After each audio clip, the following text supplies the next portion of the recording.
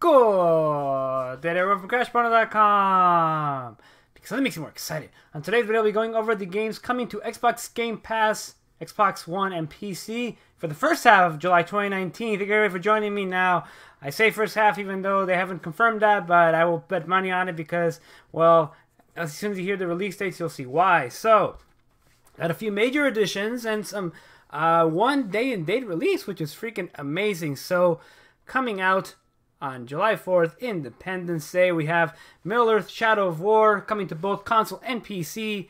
My Time at Portia coming both to console and PC, and that looks like a Harvest Moon type game, but not in a 2D fashion. And the classic Undertale coming to PC. And then a week later, on July 11th, we will have the rest of them. So, Dead Rising 4 coming to Xbox One and PC. Blazing Chrome, which I saw that, I'm like, what the hell is that? It looks like really old, because it's meant to be. Blazing Chrome is a 16-bit style Contra-like game, so I'm excited for that, coming to console and PC. Lego City Undercover, an older one, coming just to console. Time Spinner and Unavowed coming to just PC. Time Spinner looks like an old school RPG, and Unavowed is a 2D point-and-click adventure. So that's it. July 11th is the last day these games are coming out, which is why I said July 2019 Part 1. So I'm pretty excited actually about Blazing Chrome, and maybe I'll finally play Middle-earth: Shadow of War.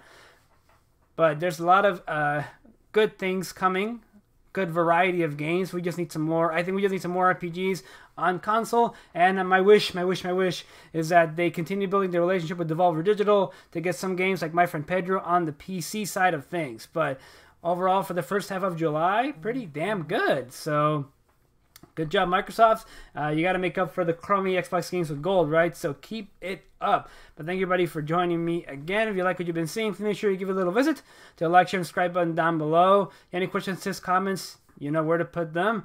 And of course, don't forget to complete your Xbox Game Pass quest to get some more entries into the Xbox Game Pass Quest-a-Palooza. Thank you, everybody, again. Go out to play some games, make some money, spend some money, save some money, don't get boned. Get boning.